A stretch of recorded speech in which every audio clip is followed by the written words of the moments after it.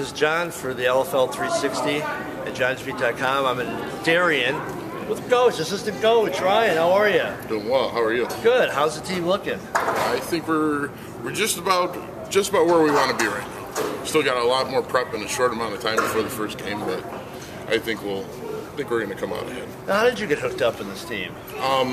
Actually, was friends with Hack. Had some room on the staff. Asked me if I wanted to be a part of all this, and I jumped at the chance. How do you not? Right. I mean, get to watch an awesome sport, a lot of great athletes, great times. What's your sports background? I played college football over at St. Xavier University. After that, not many teams in the NFL want a 5'11" defensive tackle, so okay. That's where it ended right there. Were you part of? Did you play football with the other guys, with the other coaches? I did not. The only one on the staff that I knew prior to becoming part of the staff was Hack. Okay.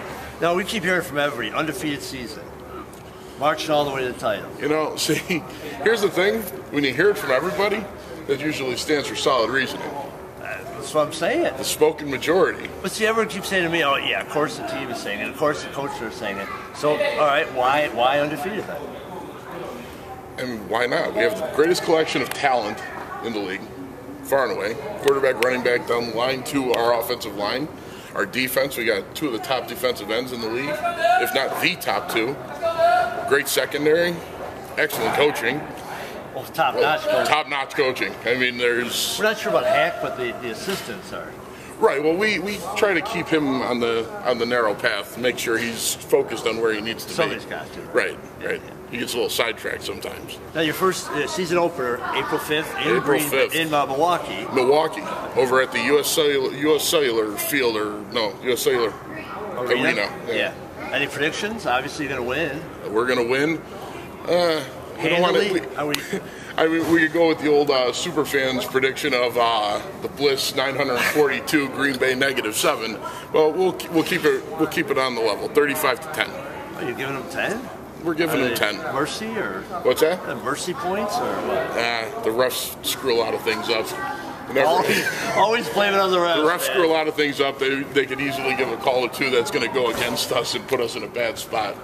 All right, well, before we wrap this up, practice is going to be starting. I've got to ask you, it's NCAA tournament time. It is. How's your bracket? My bracket was busted after the first game. No hope? No hope. All right, well. The Duke game definitely didn't help anything either. Forget the brackets. We're here for the Bliss. Opener April 5th in Milwaukee.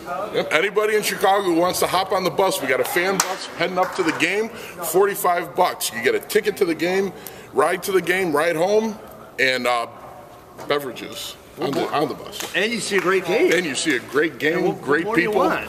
You really can't beat it. And he's going to sign autographs and pose for photos and all sorts of stuff. Aren't you buying beers for people too? Well, it's included. You don't need to buy beer. It comes with it. There you go.